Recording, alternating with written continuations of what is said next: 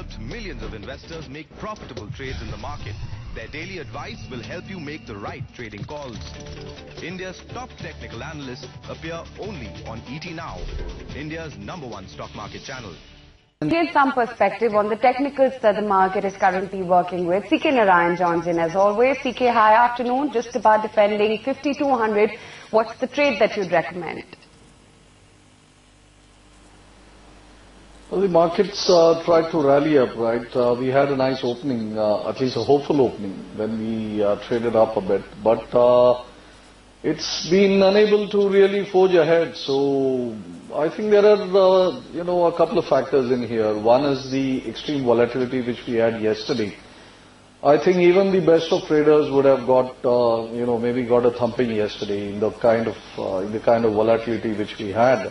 So it's fairly obvious that if you take a big bath in the market on a day, the following day you're going to be pretty cautious in your approach. And I think that is what is visible in the markets today, that everybody is taking a pretty cautious approach. There is no big surge on the upside or the downside. I think people are approaching it with small size trades and sort of jumping out of the way as soon as there is some sign of trouble. So I think that is likely to persist into the close. So we may have a small range, choppy kind of day as we wind down to the close without any significant move to either side.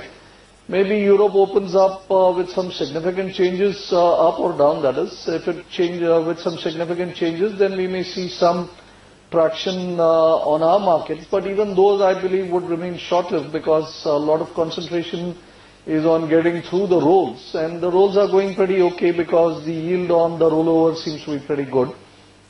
So I think market would pretty much concentrate on the rollover and not really chance its arm with any kind of directional movement today.